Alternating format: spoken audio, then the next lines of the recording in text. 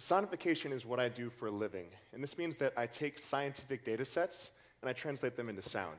And I've been working at NASA in collaboration with the Solar Heliospheric Research Group here at the University of Michigan, and using our ears, we've been able to make new discoveries about the sun and the source regions of the solar winds. Now, the act of listening to scientific data and pulling out new features, it's kind of like sitting at a cocktail party where there are people talking all around you and you're able to focus on that one voice of the person sitting directly across from you.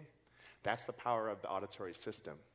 And now, the subject matter that I'm talking about today, it's humbling because it's the source of all life on Earth. So, in the interest of keeping things in perspective, without any further ado, I present the sun.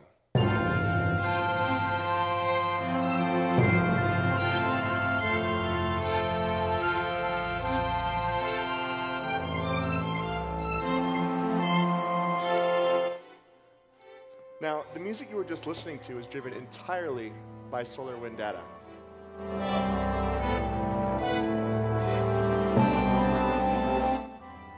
For instance, the bell sound that you hear, that actually represents explosions that are taking place on the surface of the sun.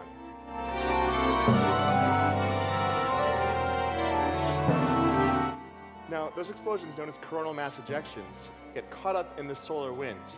And the sun's atmosphere is literally so hot that it's unable to hang on to itself, and it just blows itself out into space.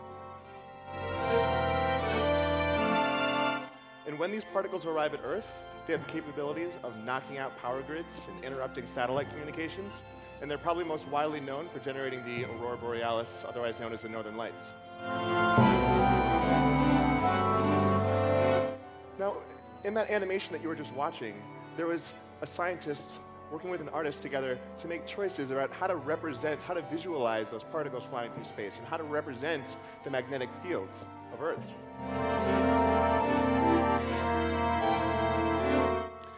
Now, taking something that falls outside of the wavelength of visible light and pulling it in to the visible light spectrum, that's known as false color imaging. So here we see the galaxy M83. We have X-rays, radio waves, gamma rays, and they're now being pulled into the visible light spectrum such that we can appreciate them with our eyes. And as a sonification specialist, I do something very similar, except with the ears. Now, you're probably wondering one very important question, and that is there a symphony orchestra on the surface of the sun? The answer is no, of course. But we can use sound to free up our eyes so that we can just listen and sort of ambiently monitor what's taking place in the solar environment. And the orchestra is just one example. I want to play another example of you now. It's a different way of representing the solar wind. Here, I've taken the velocity, so the speed at which the solar wind is flowing, and I've mapped it onto the cutoff frequency of a filter that's placed over pink noise. So essentially, we get a sound that sounds very similar to terrestrial wind here on Earth. And you don't have to be told when the wind picks up, when it's rustling through the trees outside your window. You have an intuitive sense for how this works. And in this way, by using this kind of intuitive mappings, we can use data sets that are translated into sound to inform us about things that are taking place way off in space that otherwise may be very abstract and esoteric. Now, what I've been talking about now, up until now, is using sound to represent data in a sort of musical fashion, but we can also listen directly to the digital data set. Now, how many people have listened directly to digital data, as a show of hands? Okay, so I'm going to go ahead and play an example for you guys now. Twinkle, twinkle, little star. Now, this might not be what you were expecting. Indeed, a data set. So this is my Aunt Beth and my cousin Julia singing Twinkle, Twinkle, Little Star. Above the world. And if you think about what's going on here, they're singing, and then the microphone is the transducer, and it picks up the changes in air pressure, translates that into an audio file. So it's a stream of ones and zeros that we can play back over speakers or headphones. When he nothing. So this is indeed a data set, and I actually think that this is quite a beautiful data set. And many of the scientific data sets that I've been working with, I also think are quite beautiful. So before I take us to the sun and walk you guys through some of the discoveries that we've made, I'm going to show you something that we've recorded here on Earth. Any guesses to what the sound might be? So what we're listening to there is a magnitude 6 earthquake that was recorded in Petrolia, California. And if you think about it, the seismograph, the needle is moving back and forth. So essentially what we've done, it's a process known as audification. We've taken that raw tracing and we've just sped it up and played it back over speakers. So what we're listening to is that raw data. It actually sounds kind of organic, right? It almost sounds like someone striking a drum head.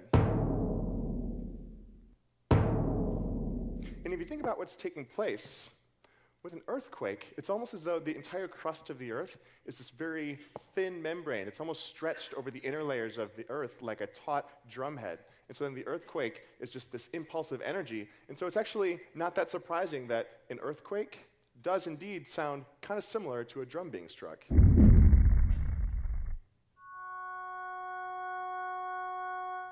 this hum that you're listening to now, this was recorded from the depths of space.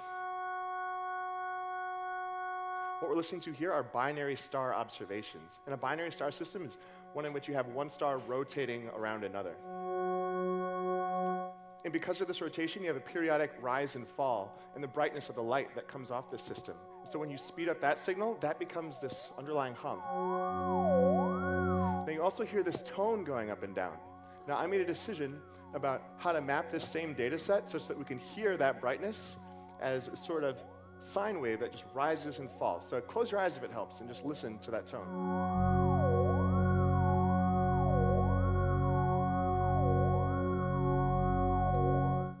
So if you think about it, what we're listening to, it's kind of like an organ that's describing what's happening out in the cosmos right now at this very minute. And I got kind of excited when I was creating these sounds and exploring what was possible. And I thought, what else can I do with this data? And so I threw a beat behind it.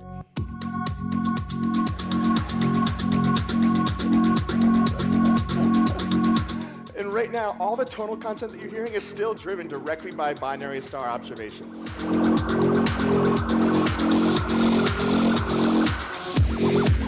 And we're dealing with a digital data set still. So we have all the tools that a DJ might use right at our fingertips so we can take out, let's say, the low frequencies. Listen to just the high frequencies. We can add it back in.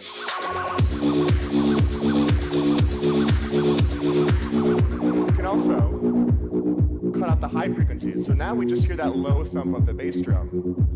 We can add the high frequencies back in.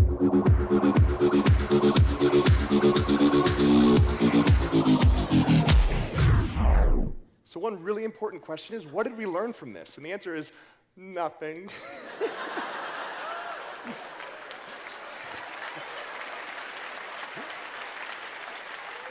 But it's really fun to make techno music from binary star observations.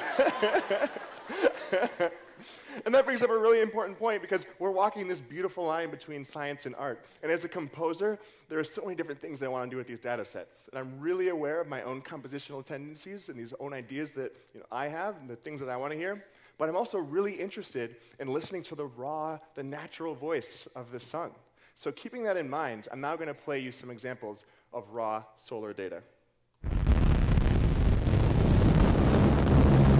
Now, in comparison, this is going to sound very turbulent, very chaotic, and that's because we're listening to the sun here. It's a very turbulent, very dynamic system. What we're listening to here is 45 years worth of solar wind velocity measurements compressed down into an 8-second audio file. Now, I'm going to go ahead and bring it up the octave, so I'm going to play it back twice as fast. Right there, it sounds very noisy, right? Now, close your ears, or close your eyes again if it helps. Keep your ears open. Now, I'm going to go ahead and get rid of the high frequency turbulence.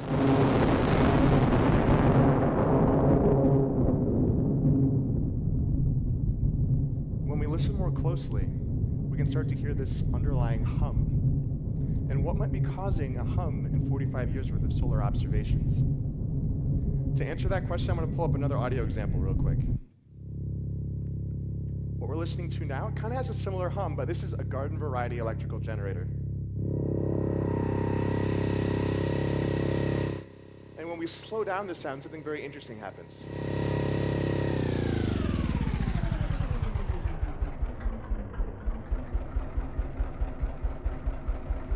What we were hearing as one continuous frequency just a moment ago, we can now hear as a series of independent, discrete events. So that continuous frequency was actually comprised of very equally spaced firings of that piston. And when we speed it back up, then, the frequency will return.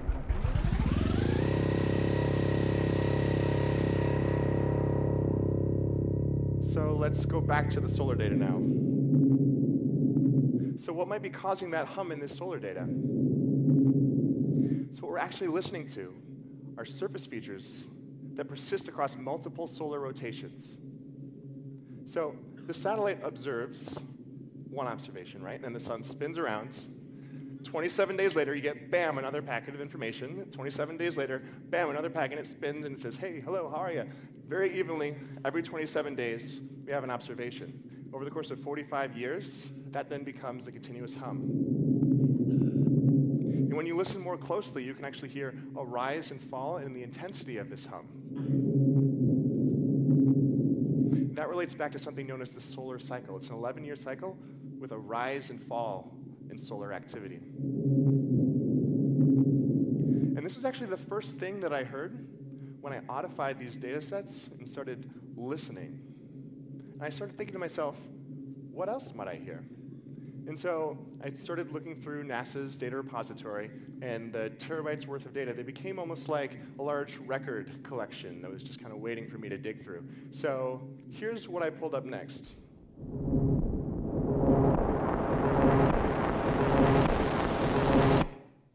And in that example, you can hear that very similar underlying hum. It does indeed sound very similar to what I was just playing, except now we're listening to the charged state of carbon.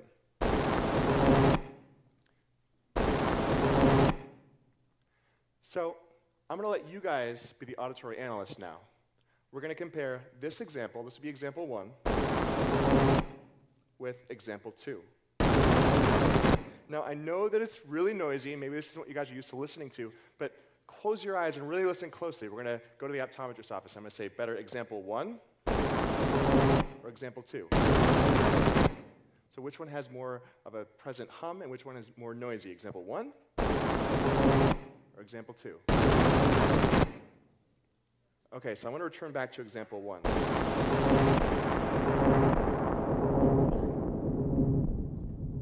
In listening to this data, which wasn't really being used at the time, we were actually able to determine that the hum was more prevalent here than it was in some other data sets that were being very highly used. And then in following up with some modeling of the atomic physics and through some additional investigation, we actually determined that this data was a better indicator of the source region of the solar wind, so where the solar wind was coming from on the sun. And so this was that first discovery that we were actually able to make by using our ears. So then I went back to that record collection. I'll show you guys what I pulled up next.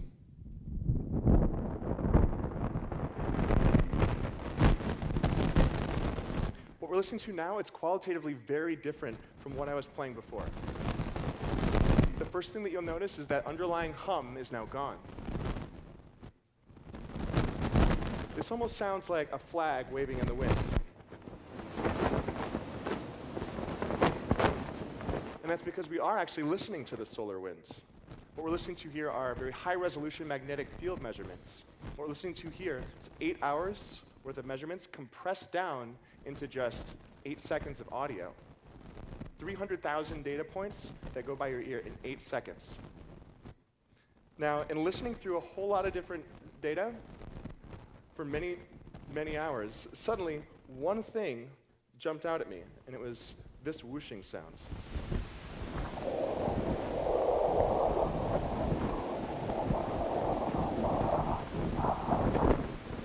Suddenly, rather than hearing that flag waving in the wind, it sounded very, very qualitatively different.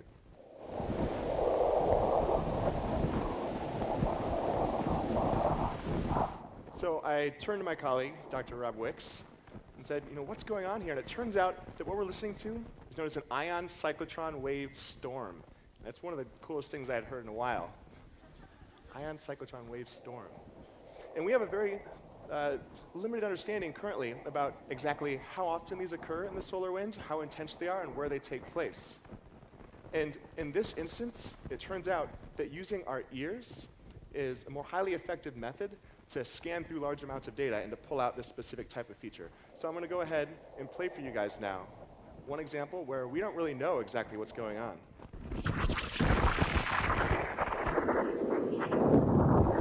Almost sounds like aliens cackling or something. It's wild. So we haven't actually heard any extraterrestrial life as of yet. If we do, I'll let everyone know. But it brings up an important point, because this work isn't just about making scientific discoveries. It's also about figuring out how to integrate this auditory technique into the workflow of research scientists. It's about figuring out the exact types of features that are usually overlooked and yet are readily accessible to the ear. And we also shouldn't forget that we don't have to choose if we want to use our ears or our eyes. We can use the two in tandem. Now, Robert Pirsig said in The Zen and the Art of Motorcycle Maintenance that there's a lot of blind data gathering in the sciences because there's no real understanding of scientific creativity, and that there's a lot of stylishness in the arts because there's no connection back to underlying form, and that the time for the reunification of art and science is long overdue. And if music is a universal language, then perhaps sound provides a universal platform for scientific discovery. Thank you.